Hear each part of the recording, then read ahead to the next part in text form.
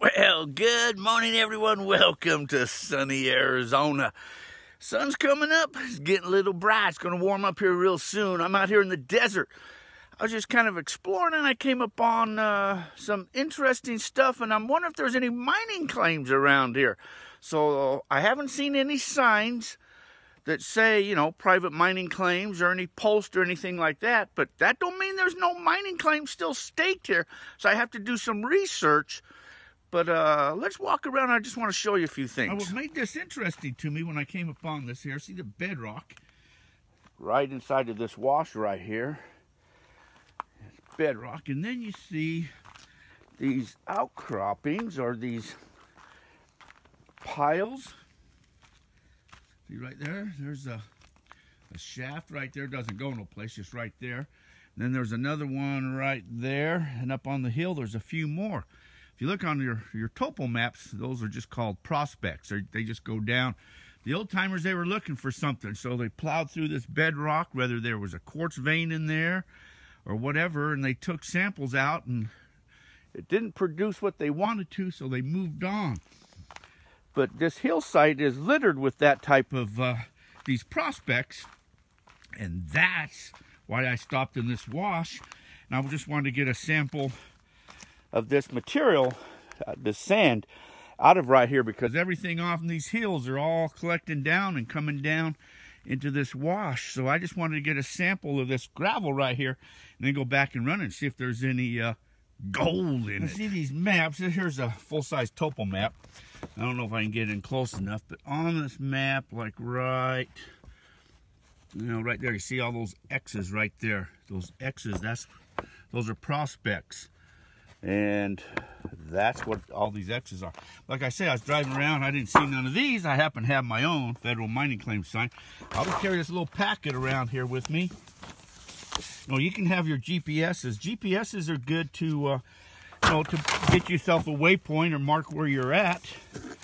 But most of all your smartphones nowadays, you can download topo maps, and that dot right there shows me right where I'm at right now. So that gives me my section where I'm at, and the township and the ranges.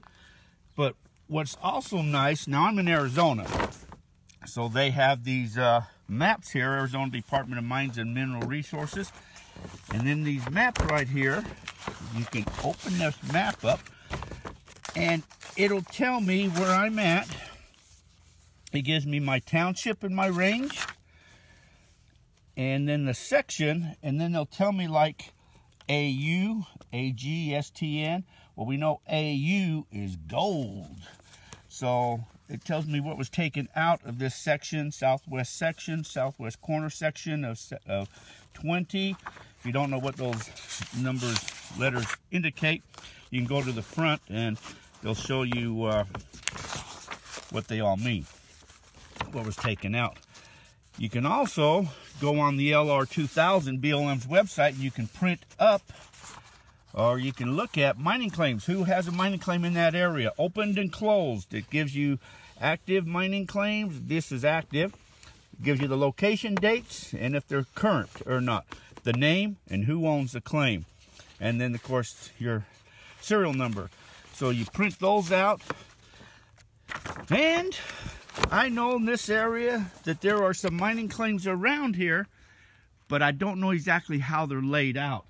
Now, you know that inside of these sections, like this section 4 right here, this is 1 square mile.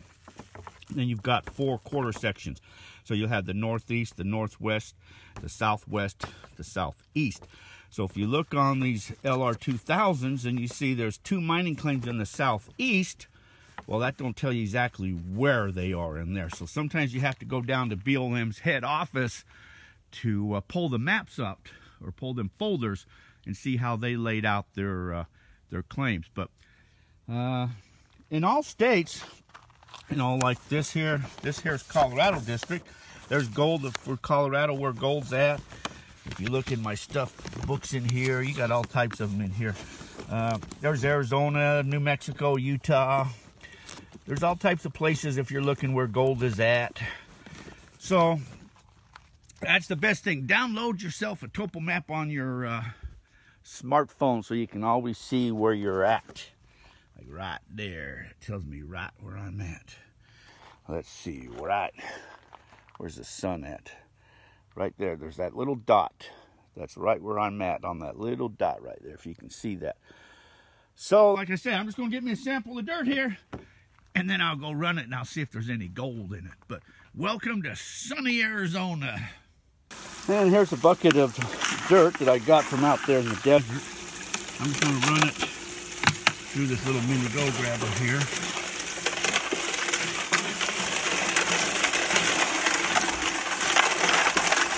I got to help it down because I'm just running it on a little electric pump, and I don't have quite enough water to put it down, but I'm just going to kind of run this as fast as I can,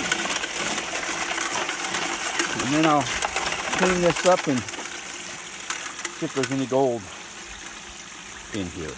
Well, the telltale sign. I'm just going to clean up this top piece right here, this miner's moth, just to see if there's any gold in here. So let me pan this out here.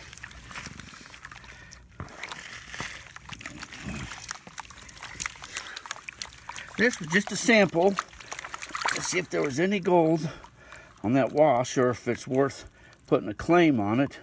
Say there could have already been a claim on it. Really don't know that for sure. So I could have been claim jumping for all that matters, couldn't have I? After further research, there are different programs out there like CDs and different things that you can probably find out the claims there. But let's take a looky there. And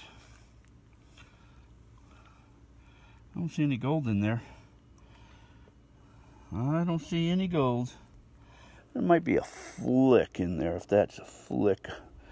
Maybe not, but I don't see any gold. That books I was looking at told me they wasn't pulling gold out of there anyway. They were pulling something else out. But okay, never mind. I won't file a claim there or go back there.